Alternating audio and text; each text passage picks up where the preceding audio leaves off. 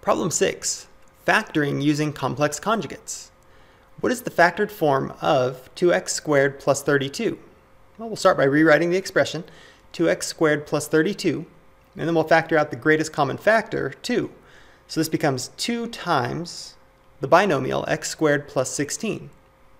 But we can further factor x squared plus 16. We'll use the fact that a squared plus b squared can be rewritten as the binomial a plus b times I times the binomial a minus b times I in order to factor our binomial x squared plus 16. And now our completely factored form becomes 2 times x plus 4i times x minus 4i. And we can check.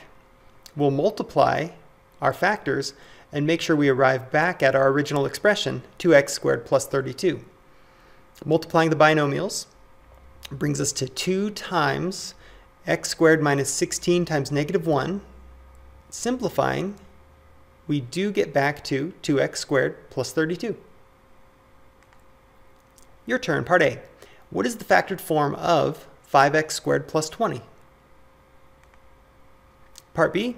What's the factored form of x squared plus 81?